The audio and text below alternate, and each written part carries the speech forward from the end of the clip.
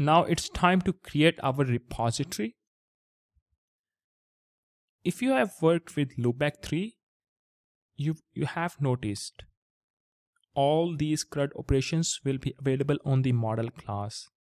But in LoopBack 4, they have created a separate service class, which is repository.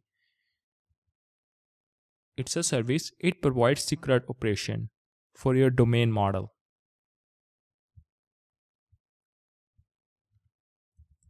You can create a new repository by using this LoopBack 4 CLI.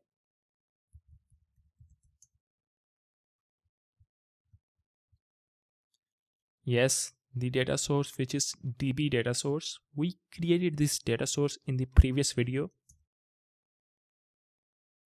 I need to select the model, which is product.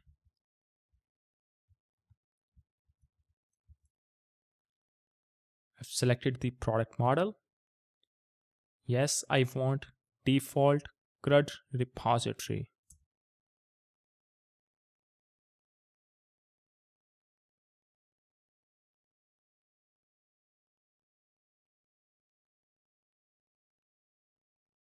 Oops, I did not select the right model. Please press space to select. Let's do that again. I'm gonna press play. Yeah, space. You have to press the space on your laptop. Now you can see that it is going to select the default CRUD repository. Awesome. A new repository has created.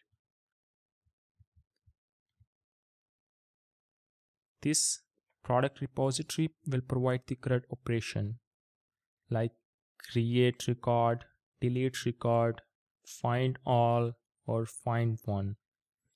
It is using this class default CRUD repository, and you can see that this is the generic class. You can provide it has 3 types like DUV, something like that. It could be DUV product. This default CRUD repository can use these 3 types: product, or type of product.prototype.id, and product relation. And they have used this dependency injection. This product repository is going to use this DB data source, which is our in-memory data source. It is going to provide the CRUD operation for this in-memory data source for this product model. It is going to call this super constructor by passing the product and the data source. But where do we define our REST API endpoints? We have to use the controller function. Basically, we need a controller file. I did not create any controller yet. In the next video, I'll talk more about the controllers.